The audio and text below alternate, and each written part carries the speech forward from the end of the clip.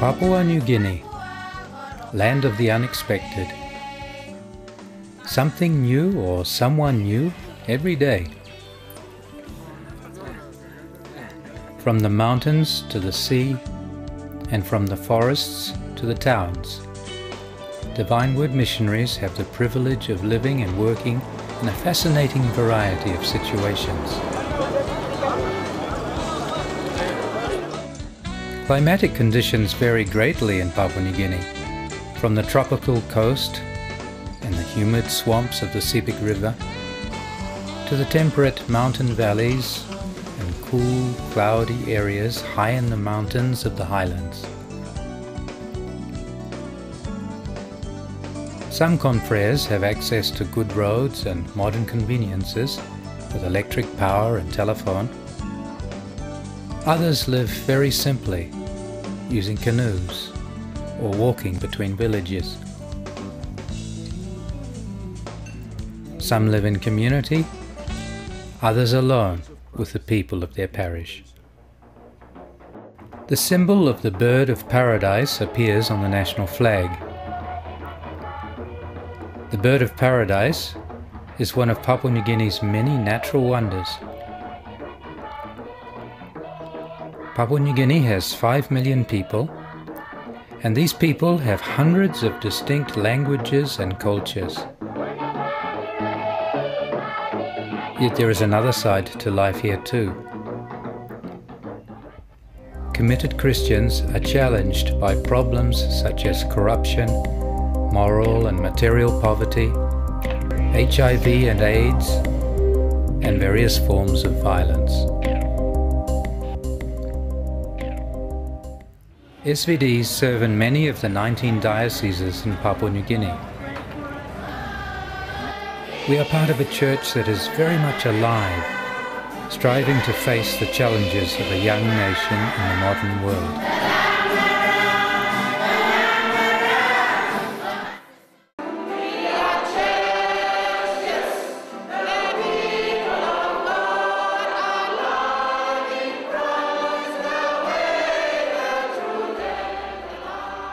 In recent times, we participated in a General Assembly of the Catholic Church in Papua New Guinea, lasting over 1.5 years. After much discussion and dialogue, the Catholic Church has developed a national pastoral plan, and SVDs play a significant role in helping to implement that plan as we move from mission to a self-sufficient local church. There are many apostolates. The majority of our members serve in parish ministry, from isolated rural areas to urban apostolates in the towns. One of our communities is at Dirima in the Shimbu province of the Highlands. There are 5 members in the community. Each one of us came from different nationality. I myself from Indonesia, Father Wilson is from India, Father John Le is from America. Originally he is from Vietnam, but he is an American citizen. And seminarian, our OTP seminarian, Frater Gideon, he's from Ghana, Africa. Whenever I go out and people try to talk about me or maybe ask me questions, I always refer to that community as my home. Because even if I go out and they say, Gideon, why don't we go to different place? And I say, oh, no, I want to go home. And they always get confused and they say, are you going to Ghana or going to Kenya? I said, no, I'm going home because I belong to a community and that is my home, and we belong to a family, so we call ourselves brothers. So I always enjoy that community, and I can say that it is the best place, especially for young men who are preparing to join our community to have experience from that place. I was assigned by SVD Provincial, SVD Superior, to be parish priest here, assigned to Dirima SVD community. I was very happy because the people is very good with us in doing work, and also we have in the parish we have parish council, we have catechists, and also we have communion ministers all church leaders and all different groups here in the parish. So we have 3 groups so far. They really work hard and support the parish church. So I can say that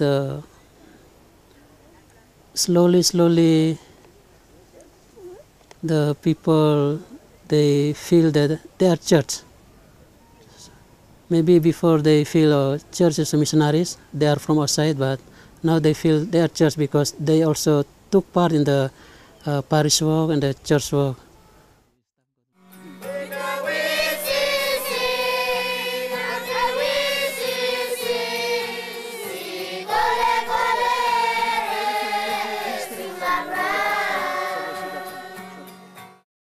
Vietnam was a mission country, and we received the faith of Christ, the believing of Christ from the Western missionaries. And now we are able to share, to bring this faith to the people in the mission.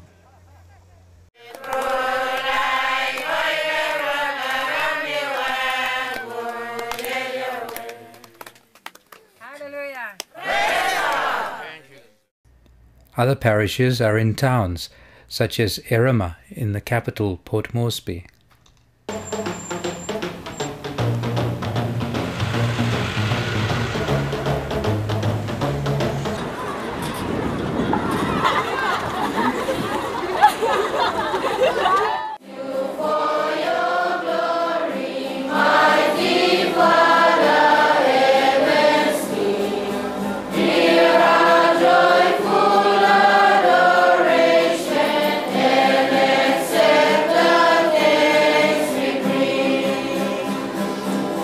I was still from her class, not yet. I'll be tomorrow, but today Amen. Thank you. I think that's the end of the test. Some of our brothers work in fields such as healthcare, mechanics, carpentry, electronics, farming, and medicine. Others work in the educational field, in pastoral centres such as Holy Spirit Centre at Par in the Diocese of Wabeg.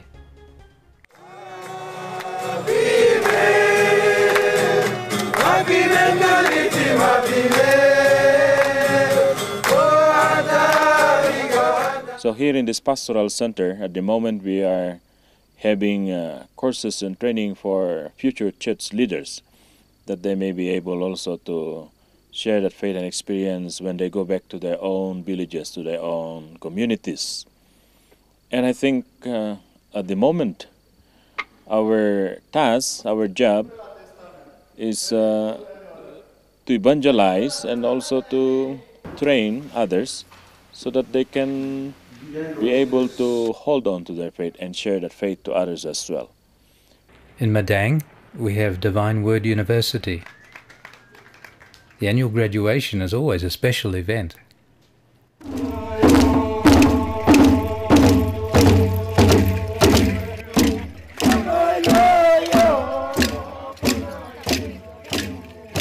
by virtue of my authority as chairman of the University Council, I confer the respective degrees, diplomas and certificates on those so listed.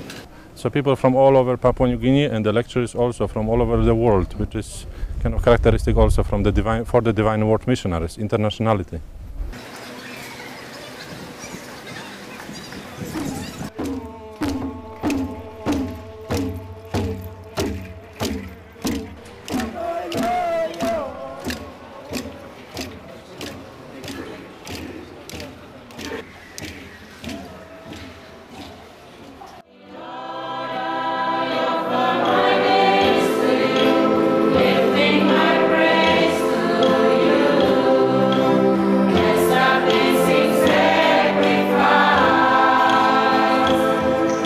Work in Papua New Guinea is something not really very difficult because my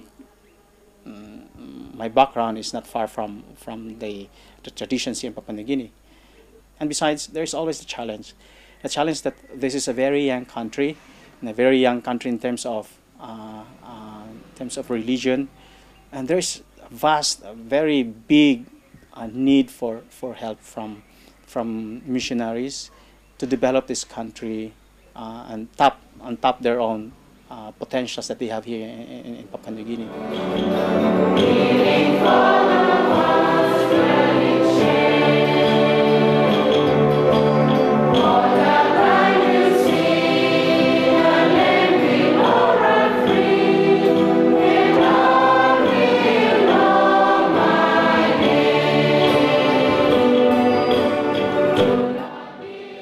There is the Bible apostolate and communications. Trinity Radio FM broadcasts to people in the Diocese of Mount Hagen. Over 30 years ago, Father Frank Mahalik started the Word Publishing Company, which produces the only Talk Pidgin newspaper in the country. Talk Pidgin is the language used in everyday situations by the majority of the population. Several of our members are at the Melanesian Institute, which specializes in pastoral, cultural and socio-economic teaching and research. Some work in formation, and others teach theology and scripture at the seminaries. New missionaries have their introduction and first language studies at Divine Word College at the National Seminary. The students here help in speaking to them in Pidgin, trying to help them speak this language better. On voluntary basis, we propose to them if they want to follow us to some of our pastoral areas. And from these experiences also, it's part of the language training. So it's part most on the culture and also on the language. The SVD mission began in Papua New Guinea in 1896 at Tumleo Island. Father Eberhard Limbrock came from the mission in China to lead the first team which landed on the north coast in 1896. They were followed by many other pioneers, Father Franz Kirschbaum, Father Alphonse Schaefer, Brother Eugene Frank, Father William Ross, Bishop Leo Arkfeld, to name only a few of the hundreds of missionaries who have gone before us. Today, our mission comprises a team of 23 nationalities, with men from all continents joining the growing group of indigenous members.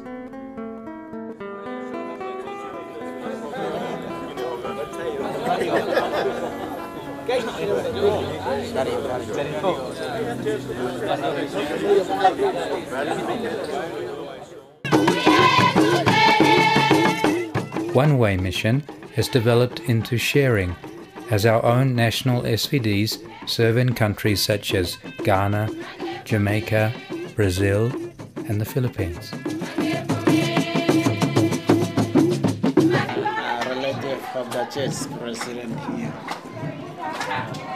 In recent years, we've given more attention to forming communities with several confreres residing together, working in teams, sharing the work of several parishes. For example, in Timbunke, on the Sepik River.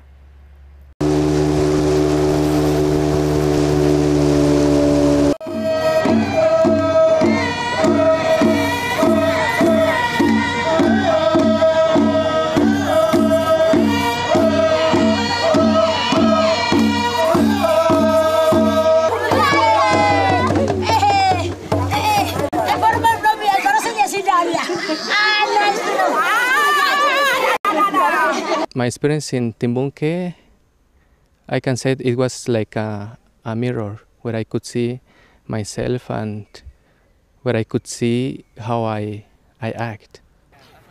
And while having that mirror, I came to realize that sometimes I have to be a little bit flexible.